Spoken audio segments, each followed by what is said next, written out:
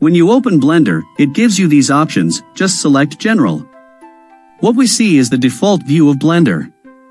This left side toolbar may display expanded like this. Okay, now this entire window is loaded with so many elements. It may look clumsy if you are new to Blender. So let us clean it up. We will have a much simpler window to start with. It is very easy once you know how to open or close different panels. So here is the default cube added by Blender. Let us add some more objects quickly. If you want to know about basic navigation in Blender, I have made another video for that. The link is in the video description. Now we have added one cylinder and a cone along with our default cube. To see the list of all these objects present in our scene, we need to open a different panel. This small icon at the top left corner says Editor Type. We are currently in 3D viewport. We can display another panel by changing this editor type to say Outliner. Now we can see a list of all the objects that we have added. Let us go back to 3D viewport. If we want to change the color or the appearance of any object, we need to modify their properties. So we need to go to the Properties panel by again changing the editor type here, all the way down to Properties. In the Properties panel, we can change the location or other properties for the object currently selected. We can even select another object from this drop-down list. On the left hand, we have different tabs. We can see the scene properties or rendering properties and modify them.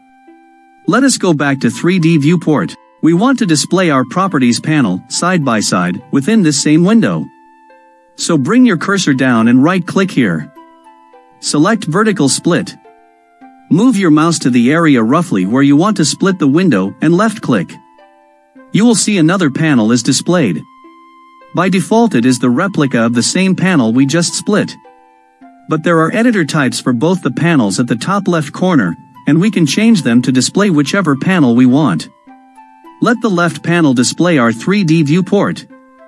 We will change the editor type in the right side panel to display the outliner here.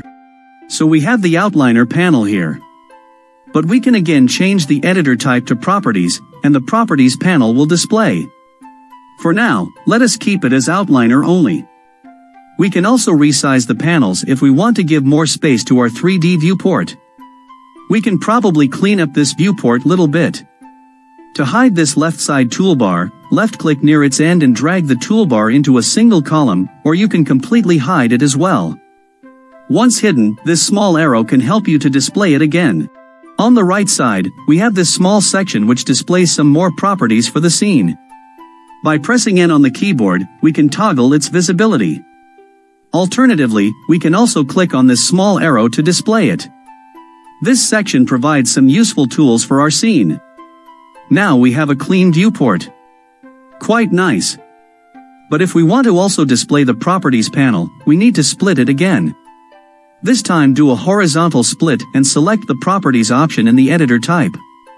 So here we have our properties, we have the outliner, we have the 3D viewport.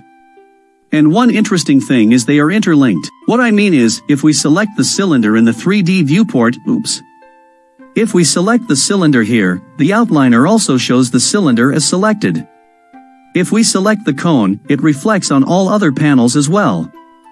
Now let us select the cube and change its location in the Properties panel.